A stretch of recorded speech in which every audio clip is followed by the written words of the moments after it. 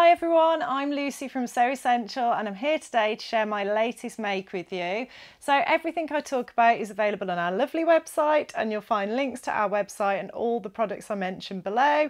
And if you like what you see today, please like and subscribe, because every Friday I bring you a video packed full of sewing goodness. If you can't wait a whole week, do jump on and check out our social media accounts. We're in all the usual places and I've linked those below. So I'm just about to show you one of my latest makes, and I'm trying out a new camera angle today so that you can better see the full length of the garment. So do let me know in the comments below what your thoughts are on this new angle. But this is McCalls 8211. I made the sundress version in our John Kaldor Lizzano cotton lawn fabric. It's a really beautiful cotton fabric with a lovely silky handle. I've made lots of things in this over the years and it never ever fails, it never ever disappoints. It's always just beautiful quality, washes and wears well. As you can see, it's got that lovely drape and movement. It was perfect for this sundress, and I just love the popping colours as well. Look at those gorgeous bright colours. We've got orange, turquoise, pink, all set against a dark navy background, so they really pop, and I love that. You know, I love my bright colours. So it's got the front piece of the bodice is gathered into, it's got a casing or a tunnel that's created, and then you thread a drawstring through that and gather it up there. It's got a seam under the bust and then a cummerbund, and there's an option for a cummerbund with sort of gathers or ruching on it, but I chose the flat one. I just wanted something simple and flat there because of the gathers and the ruching created by the drawstring, and also the gathered skirt as well.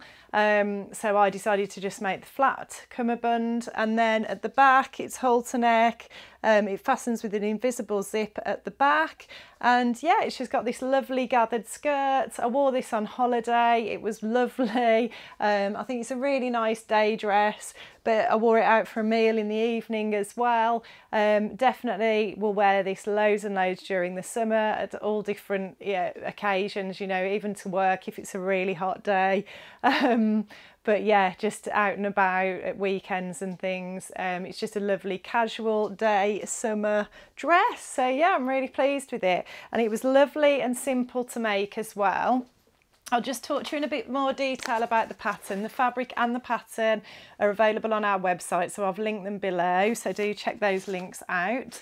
I think this fabric as well, the other thing I should say is I just think it would make a lovely blouse as well for the autumn winter. You know, it'd give you a lovely bit of lift and a lovely bit of bright colour to wear with your jeans. You could put a cardigan on over it and be nice and cosy, but it's just a lovely cotton fabric, or a nice shirt perhaps would look gorgeous in this as well. The pattern is McCalls 8211, and it comes in sizes from an 8 to a 32, so a really good size range on this one. 31.5 bust, 24 waist, 33.5 hip for the size 8, and for the size 32 it's a 54 bust, 49 waist and 56 hip. There's a few different views. So the sundress view that I did is supposed to have this ruched cummerbund and then a tiered skirt with 3 tiers to it. I didn't go for the tiered skirt because I've had a bit of a tiered skirt obsession this year, and I've made a lot of tiered skirts, so I just wanted a gathered skirt and decided to go with that option instead, which was from one of the other views. There's views A and B. So A is like a bardot neckline, elasticated and gathered round the neckline, and then cute little puff sleeves. It's an off the shoulder design. It's got the plain cummerbund that I've used on here without any ruching, and then the gathered skirt. And then view B has got more of a square neckline, again elasticated round the neckline, and then it's got cute little flutter short sleeves the plain cummerbund and the gathered skirt. So as I've done, you can just mix and match them. I know it's been a really popular pattern. I've seen so many lovely versions of this online, lots of versions of the short sleeves views. So yeah, really good pattern. Really liked it. Easy peasy sew. I mean, the most complex thing you've got to do is insert an invisible zip. Other than that, it's pretty straightforward. If you make the sundress version like me, it's super easy to fit because all you've got to fit is your bust and your waist, really. You don't have to worry about your hips because it's a gathered skirt, so there's plenty of room in that.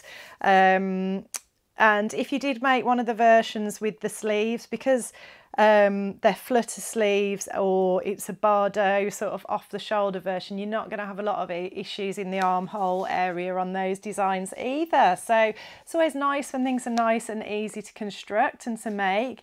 The sizing wise, I was going to make a 12 and grade to a 14 at the hips and the waist because it's quite fitted round the waist. I thought I need to make a 14.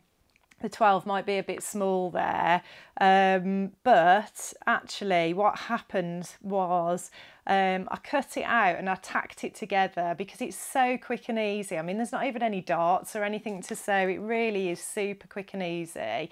I thought, well, I'll just tack it together, the bodice, and just try it for size around my body. And I was really glad I did because I found that actually it was far too big. I had a lot of excess fabric at the centre back seam.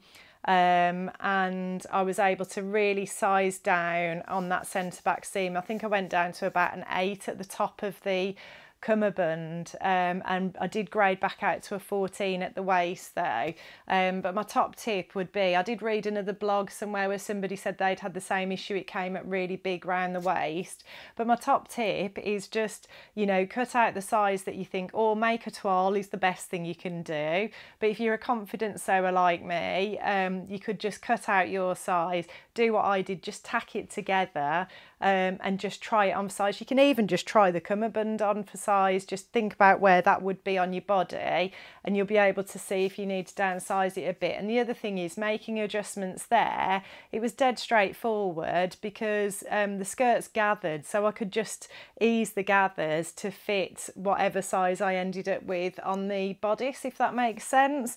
So there was a little bit of fiddling there, but literally like not a big deal at all, really pretty easy. Yeah, just tried it on and made sure I was happy with where I wanted the seam line to go, and then just marked that on the fabric and went from there.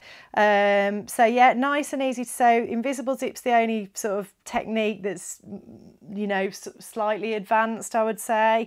The drawstring and around the neckline's nice and easy. You can just use a safety pin or a bodkin to thread that through.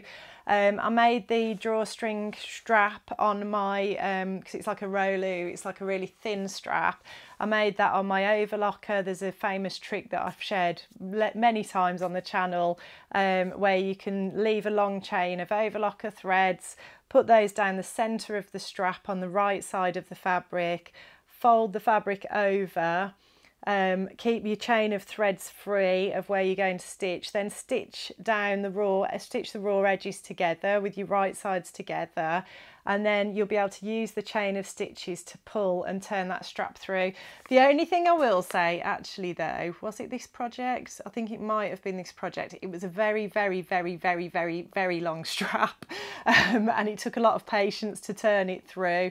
And I think I did think at one point, oh, well, maybe I would have been better off doing this the traditional method, but I think it would be fiddly whatever you did because it is a long strap.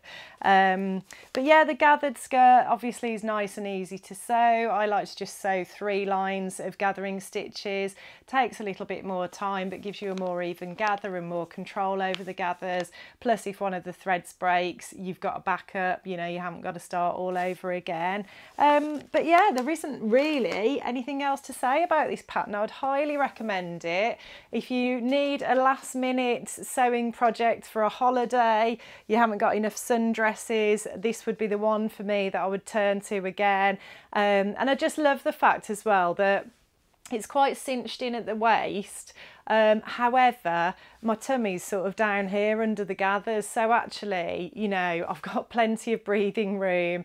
I feel really comfortable. If I want to go out for dinner and, you know, have a nice big dinner and I feel bloated afterwards, it's not going to be a problem in this dress. I'm not going to be uncomfortable, and that's the thing I really, really love about it. And just once again, let's just have a moment for this gorgeous, gorgeous Lizzano fabric. Really love this, and I'm so glad I got around to making something up in it. So that's my thoughts on McCalls 8211. As I said at the start of the video, you can find the pattern and the fabric on our website. There's tutorials on lots of the techniques I've talked about on our channel as well, so I'll try and link any of the relevant ones below for you. But just remember, if you do like what you see today, please do like and subscribe, and I'll look forward to seeing you next time.